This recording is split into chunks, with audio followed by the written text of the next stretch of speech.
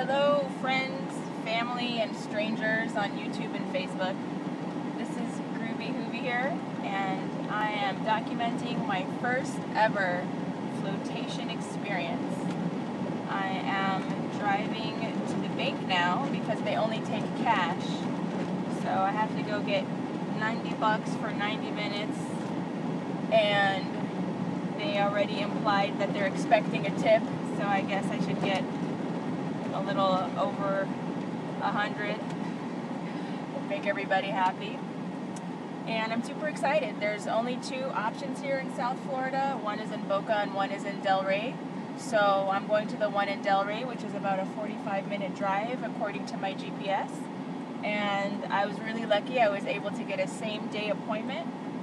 I decided to opt for 90 minutes as opposed to 60 minutes for my first flotation experience because I read that beginners sometimes have a hard time relaxing and letting go, and that at the end of the hour, right when you start to feel relaxed, you have to get out, and that would suck. So I'm trying to avoid that because floating is one of my all-time favorite things to do anyway, so hopefully I'll be able to relax in there and let everything go. I've read a lot of reports about different physical, mental, emotional, spiritual, psychological benefits that people have from floating. So I hope that I get all of the above too. Relief from achy joints and stress reduction, and possibly even a spiritual encounter with my higher self. That would be super cool. My dad just did it recently by my recommendation, and he enjoyed it. He said that it was very relaxing. He said that the hour passed by like 15 minutes, but he was kind of, I guess, hoping or expecting for like that LSD trip kind of experience, and it didn't happen, so he was a little disappointed, and he said that it was overrated. But from what I've read, the people that have the out-of-body experiences are people who are experienced meditators. So if you're just a rookie, I guess you can't expect to have that kind of like ultimate experience on your first time. But he is going to try to do it back in California, and hopefully in time with experience, his meditation experience will get deeper, and his floating experiences, he'll get more out of it.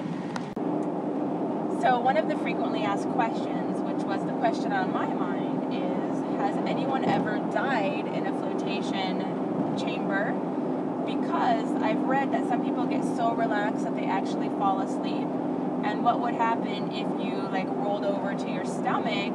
Like, could you drown from the water? And the answer was, and it makes a lot of sense, no, nobody's ever drowned, because if you were to roll over onto your stomach, the salt water is so concentrated that it would irritate your eyes and nose, and that would wake you up.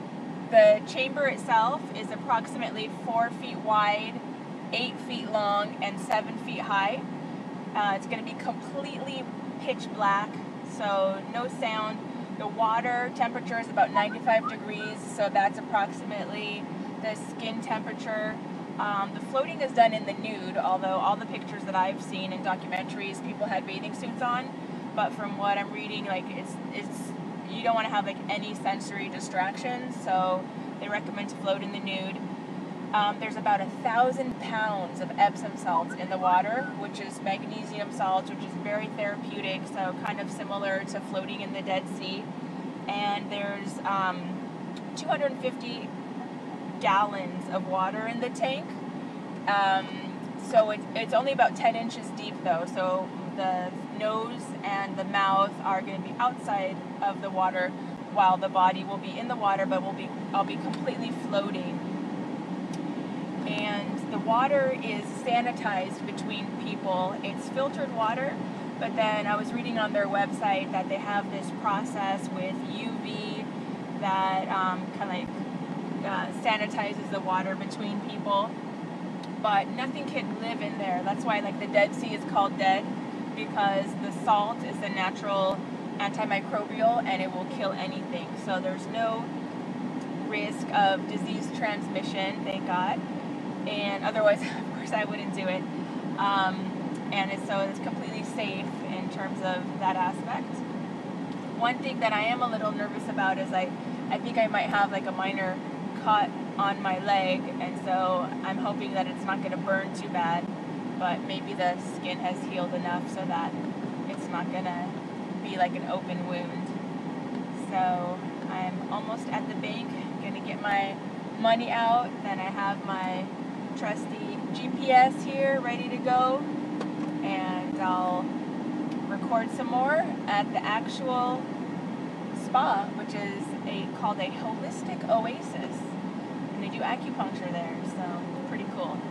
I know they're up to some good stuff, so I'm really excited because, like Andrew Weil in his book called The Natural Mind, he talks about how in meditation and in these deep states of relaxation we can reach those like drug-like states.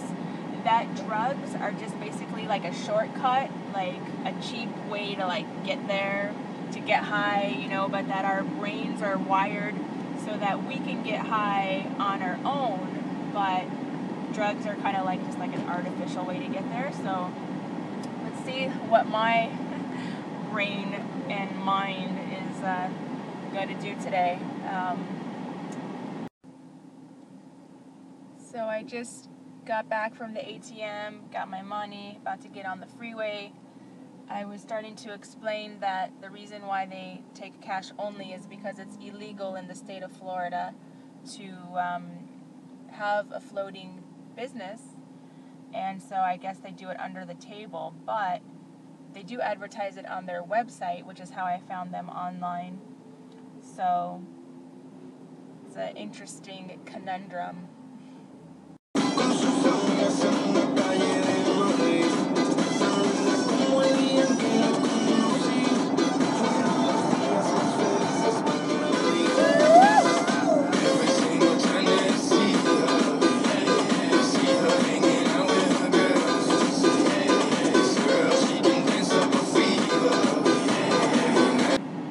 Ta-ta for now. I have just arrived and parked at Dew 20 Holistic Oasis. Dew 20 is an acupuncture point on the top of the head, which is used to increase yang energy in the body. I wonder why they named it Dew 20. Maybe we'll find out soon.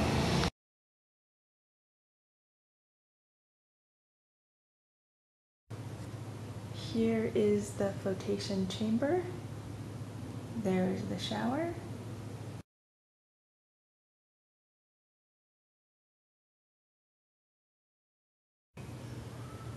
Wow, very cool shower, very tall. I have just finished showering and everything is organic, 7th generation. It's a very state-of-the-art, beautiful spa. I would highly recommend anyone to come here. Gorgeous. They explained to me that Dew 20 means heavenly gate in Chinese, which is why they picked it. This is the actual chamber. You can't see anything because it is pitch black.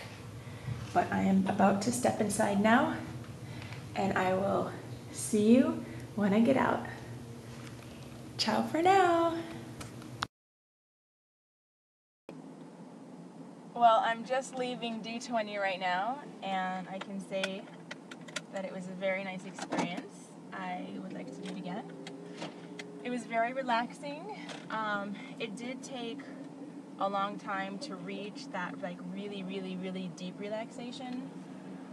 I felt like I was falling asleep several times, and I kind of woke up because I like twitched, you know, I had that like myoclonic jerk, what it's called, when you're just about to fall asleep and you're so relaxed that your muscles spasm or jerk, whatever. That happened several times.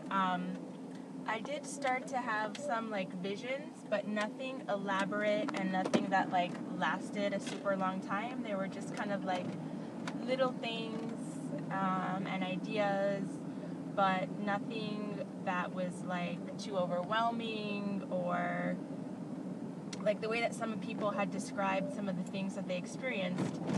It was almost kind of like scary, like maybe you could lose your mind or something like that, but definitely no psychosis here. What can I say? The place was amazing, really beautiful, really clean, and they had everything there. And then afterwards they gave complimentary tea, which I took to go, and I got the tridosha. They had like a plethora of exotic herbal teas, caffeinated and non-caffeinated, and definitely would like to do it again. They had a beautiful space that they use for Tai Chi and Qigong, which I would love to offer meditation classes there and perhaps barter for flotation. So if I could get free flotation, I'm down to drive the 35 miles north up here to come and get it. So the cut in my leg did not burn, nothing burned or hurt. However, one thing that I will email them about is their peppermint soap, which causes like a cooling sensation, was a little bit distracting on sensitive areas.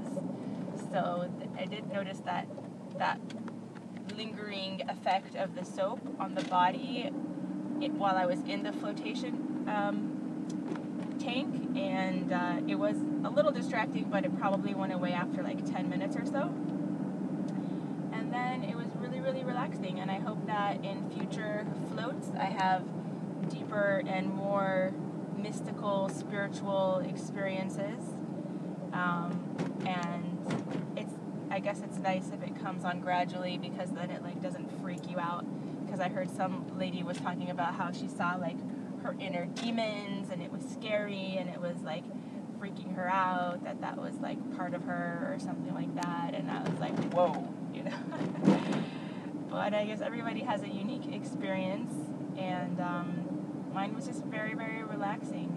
In the beginning, you could feel like the beat of your heart in your ears, because it's like so quiet, and like so you can feel like your heartbeat in your ears. And then I kind of tuned it out, and